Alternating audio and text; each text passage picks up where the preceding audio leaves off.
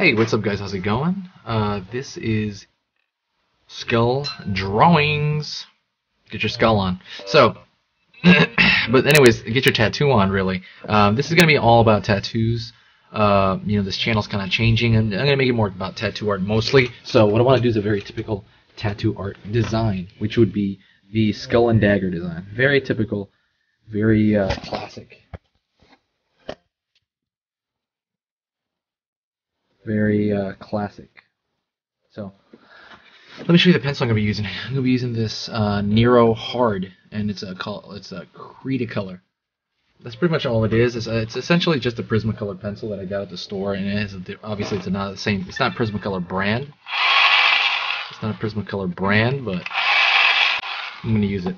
So I drew a little bit of an undersketch. If you look below, this is just the placement of it. I just drew a quick circle where the dagger is going to go through the middle, and I'm going to have a little bit of scroll on the side.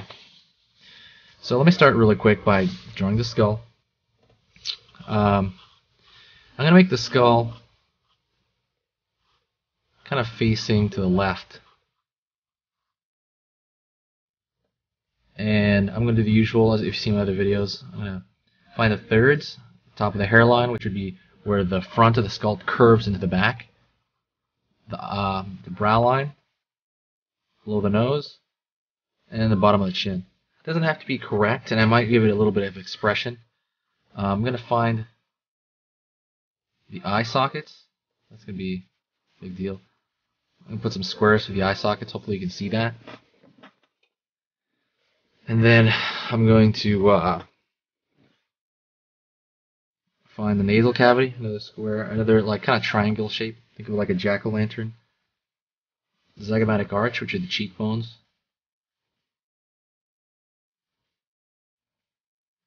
And then tooth cylinder.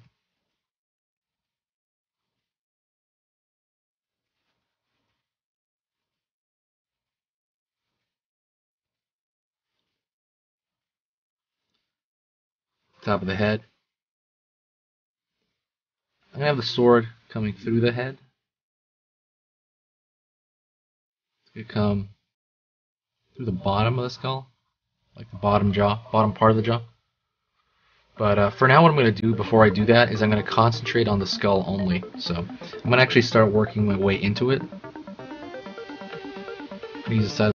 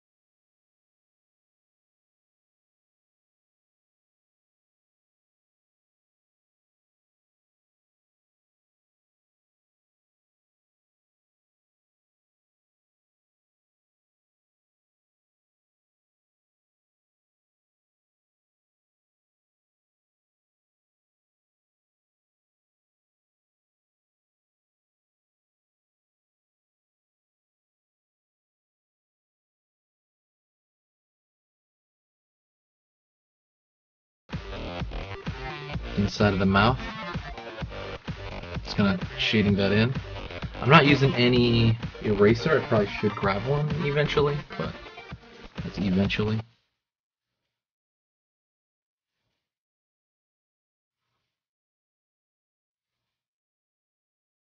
Lower jaw has a very distinctive shape.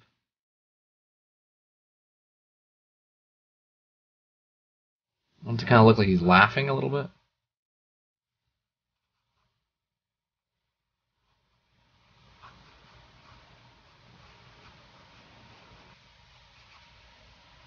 Pulling pulling that bottom shape out of the bottom jaw.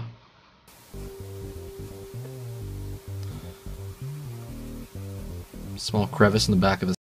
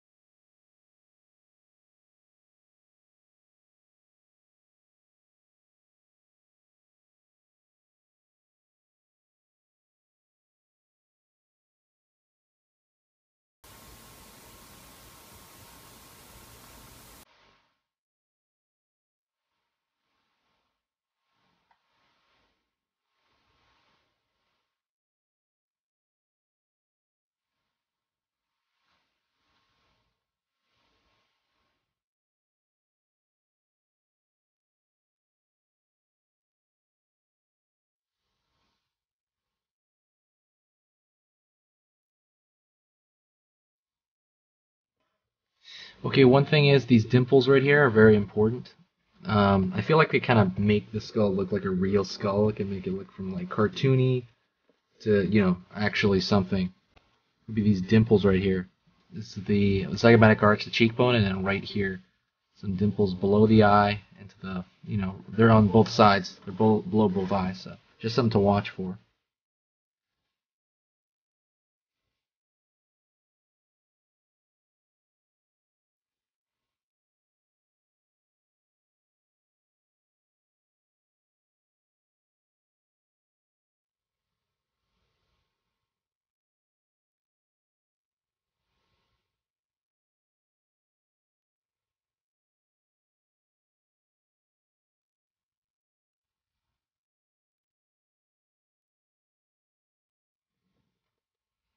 So I'm gonna throw some more darks right here toward where the kind of toward the center part because I feel that'll be the darkest area. And so what I want to do also would be the light source can be coming from above.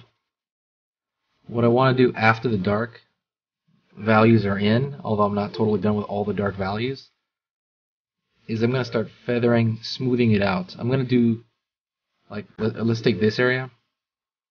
It's going to be dark, and then I'm going to, as I do this, I'm going to lighten it up as it hits up, as it goes up. Do this again right here, and then lighten it up as it goes upward toward the light source.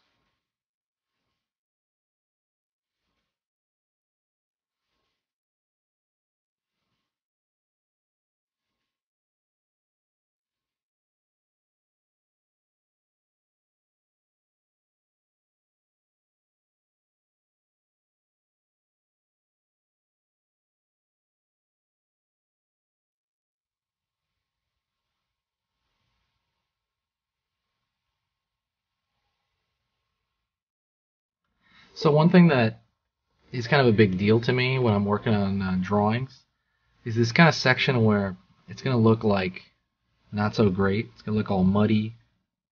It's going to look unfinished. And the only way to kind of deal with that is to let yourself know that, hey, it will turn out.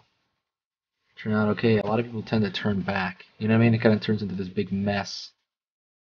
But just spend time on it. All it is like finessing, smoothing, smoothing. Because a lot of the construction is pretty much made up. You're refining.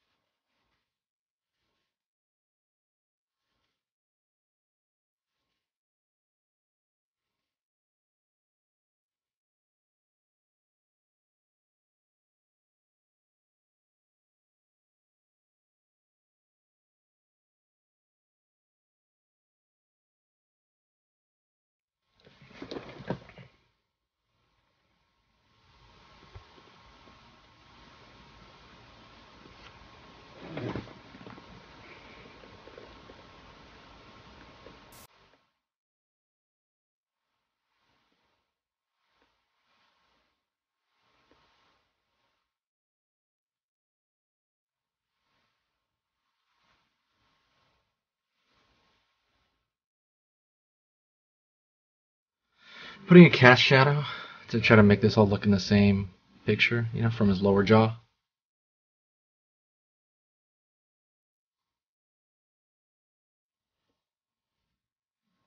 Putting some chinks in the sword,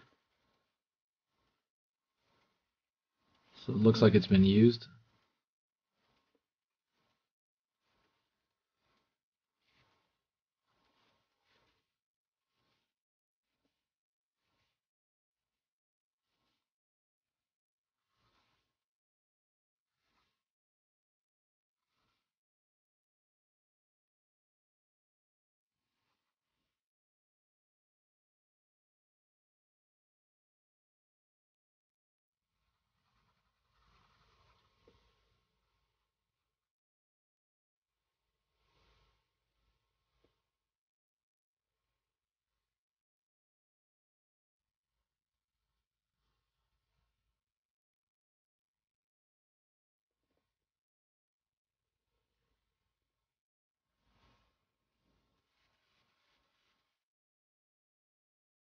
So I'm doing this kind of feathering thing everywhere. When I have the darks and the solids, I start pulling these halftones.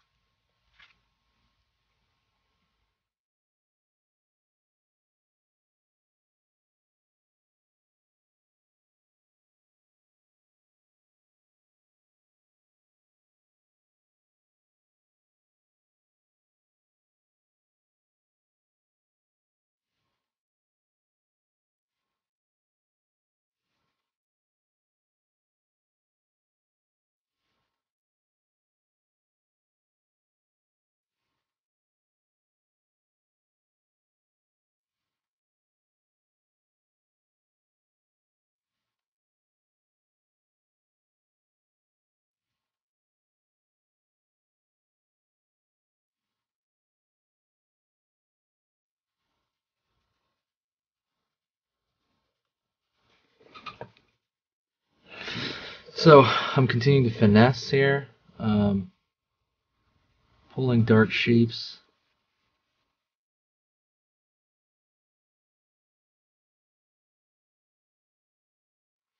Pulling, like, really making these kind of dark, and then, like I said, pulling halftone to connect things all together.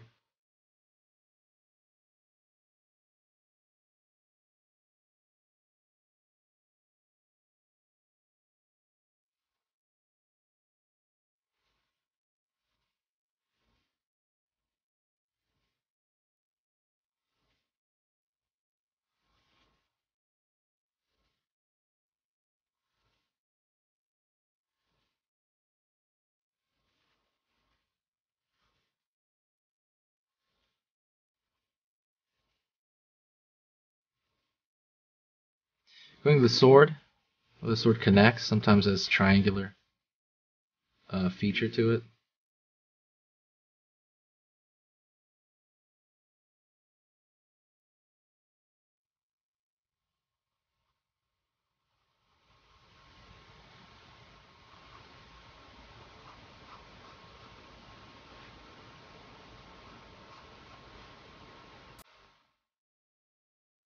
Right at the base where it goes into the skull, I want to make it extra dark.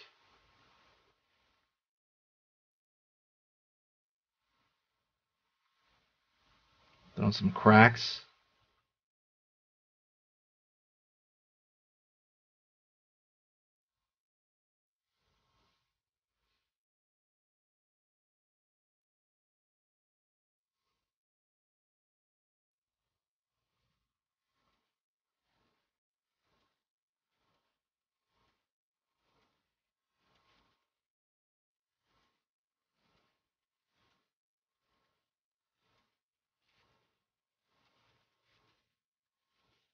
Again, going back through, finding things to kind of smooth and, darken. Again, darkening kind of the pit of that hole in the eye socket for the eye socket. Doing the same thing here for the nose.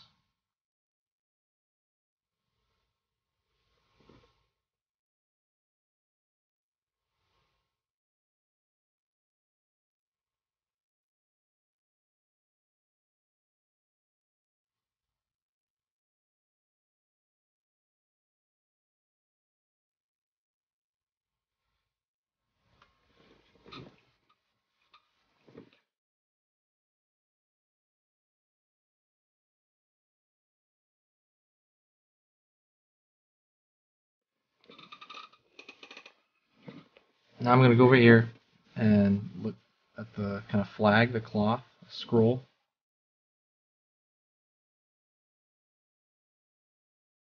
Certain areas of it I will make it look aged.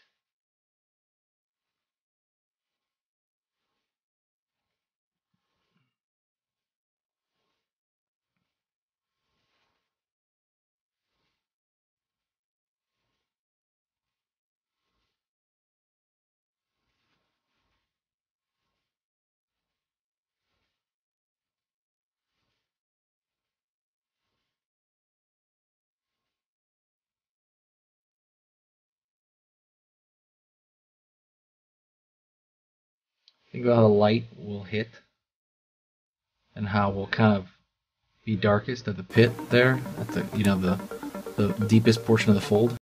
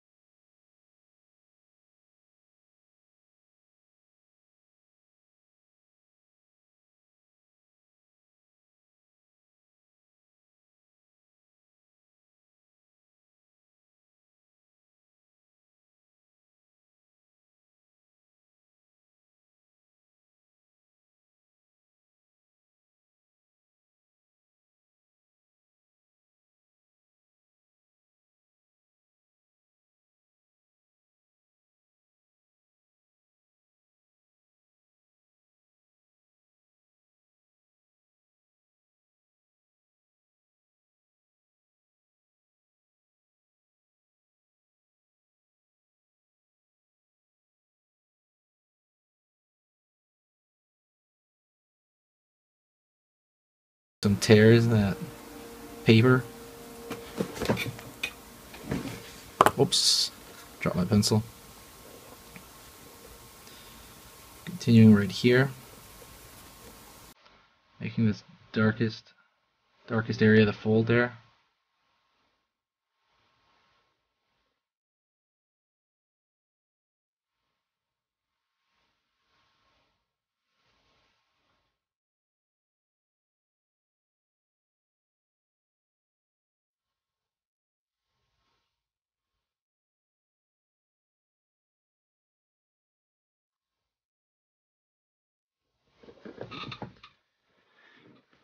Looking at it again, going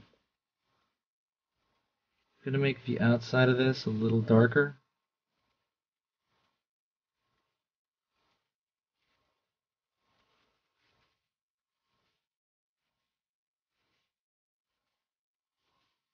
see it better.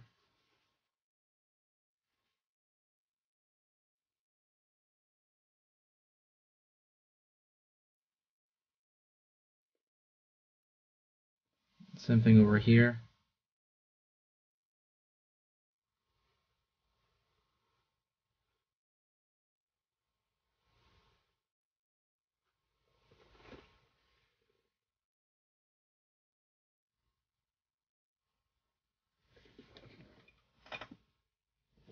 Going up to the hilt now. Hopefully you can see that. Yeah, hopefully you can see that. I'm going to shape the hilt out.